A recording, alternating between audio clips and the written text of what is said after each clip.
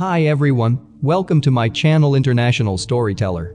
In this channel you will find true horror stories worldwide. These stories are for entertainment purposes only. In this video, I will tell the true story of the Virgin Ghost, also known as Jeonnyeok Gwishin in Korea. The Korean Virgin Ghost is the spirit of an unmarried woman in Korean folklore and urban legend. They are also known as Malmyeong, Sonmalmyeong, and Songaksi. In early traditional Korea, women were brought up with the idea that their life's sole purpose should be to serve their father, husband, and children. It was believed that a woman gets lifelong resentment and cannot move into the afterlife if she dies before fulfilling her responsibilities. It was considered that to them, dying a virgin was equivalent to their life being meaningless. Thus, in Korean folklore, unmarried young girls who die become haunts or evil spirits. They mainly target young girls of their age, harassing and harming them. They may also ruin the family, and so are specially enlisted as vassals in their household. The spirit is often depicted as a woman wearing a white hanbok called sobok, the Korean traditional white mourning attire with her hair down. Traditionally, married women tied their hair up, and since the spirit died unmarried, they left their hair loose and down. The spirit has a pale white face with dark circles, and a small amount of blood drips from the side of her mouth. Sometimes, they are depicted as shedding tears of blood or being covered in blood. However, the Korean virgin ghosts were considered indistinguishable from humans because of their neat appearance. Korean virgin ghosts are mainly known for haunting abandoned buildings, especially in hospitals, schools, bathrooms, cemeteries, lakes, dark country roads, or wooded areas. They start their act around midnight and continue until dawn. They always have long hair covering their faces with sullen features and are dressed in white. It is believed that people will know that they are in the presence of a virgin ghost when there is a sudden change in temperature and wind direction. They are known to haunt newly married couples and to haunt those who have caused them harm with rage and vengeance. They are considered to cause illnesses and accidents. Since ancient times, it has been thought that the resentment was very deep when a virgin died. There is a myth that says if anyone gets possessed by a virgin ghost, they will harbor strong resentment or that they will not be able to get married. For this reason, in the old days people used to fear and believe that a virgin would die and become a ghost.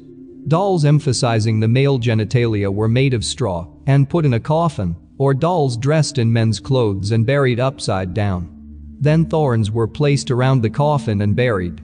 The reason for putting a male doll emphasizing the genitals in a coffin or wearing men's clothes is to comfort them for making contact with men, even after they die, and burying the coffin upside down is to block the virgin ghost from coming out thoroughly. This part shows how much the fear of virgin ghosts in the civilian world was overwhelming in the past. There is also a male equivalent of the Korean virgin ghost known as the Korean bachelor ghost. It is considered that the Korean virgin ghost can only be eliminated by performing the ritual of exorcism or by soul weddings, which is a wedding held for the virgin and bachelor ghost couple so that their souls may rest in peace. By traditionally erecting phallic statues, virgin ghosts can also be made to move to the afterlife. Some of these statues can still be found in Hasindaeng Park, located in Samcheok. Shrines for the Korean virgin ghost may feature phallic carvings and sculptures and will have annual rites offering food and drink to the souls. What you probably don't know is that the true story virgin ghost actually originated from a girl known as Arang who lived in the mid-1500s in the town of Miryang near Busan. The daughter of Miryang's governor was known as Yun Jeonggak. Her nickname was Arang. She was a young virgin teen who had a nanny. One day, a man who was smitten with her bribed the nanny to bring the girl out on a full moon night to a place where he could approach her. When they got to the spot, the man jumped on the girl and attempted to rape her. Arang fought back against a man, and as a result was killed during the attempted rape. The man then buried her body in a bamboo forest.